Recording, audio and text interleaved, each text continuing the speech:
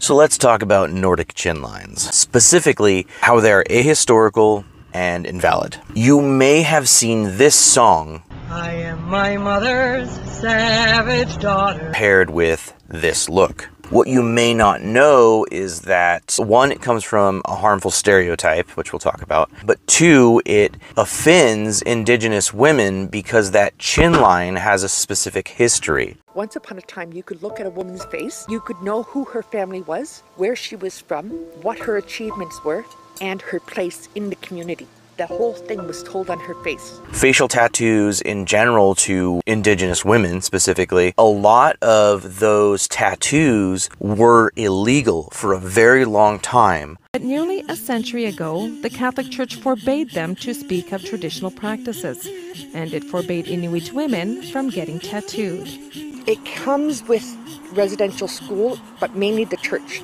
The church said that they were evil, so there was a lot of shame around them, which resorted to women talking about them behind closed doors. The church and the government, which was of course full of white Christians, made it illegal to have those things, cultural signifiers like those tattoos. So now these Indigenous women are using those tattoos not just in the cultural signifiers that they used to be used for, but also now to heal from that generational trauma caused by white Christian hegemonic colonizers. And something that paganism has in common with leftism, that decolonization and the deconstruction of these hegemonic power structures that are so ingrained in our society, whether you were raised in a Christian home or not, you will be influenced by that white Christian hegemony. And oftentimes when those of us with a melanin deficiency do something offensive, say something offensive, rather than correct ourselves, rather than internalize that and go, oh, I'm sorry, let me fix that, let me research that,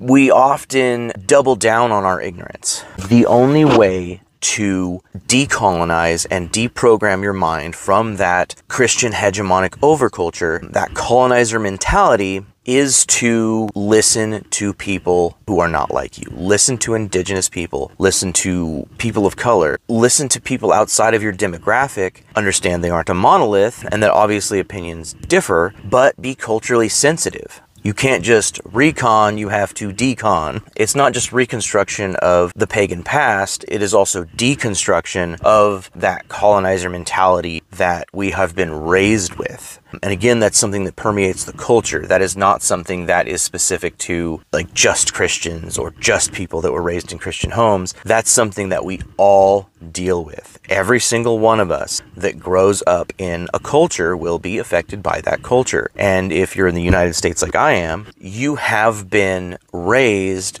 in a society that venerates that white Christian hegemonic overculture. So the stereotypical look that you're seeing with the feathers and the bones and the shitty faux leather, this comes from this barbarian stereotype. And you'll notice that it kind of has an indigenous look to it. That is because those of us that are raised within that white Christian hegemony associate that look with being uncivilized, with being quote-unquote savage. So it's not even just about drawing little lines on your face or doing shitty makeup when you don't understand the culture. This gal here, Margaret Wolf, has all these Bayan runes and stuff on her face. She's also done Egyptian styles. She obviously does not care about these cultures. She's literally doing this for clout. It's like a stupid donation thing on her page. She's just trying to gain more money through painting her face. Not even teaching people how to paint their face. Painting her face and low effort lip syncing content that some people find aesthetically pleasing. And when people tell you, especially Indigenous people tell you, what you're doing is culturally insensitive, doubling down on ignorance is not the way to go.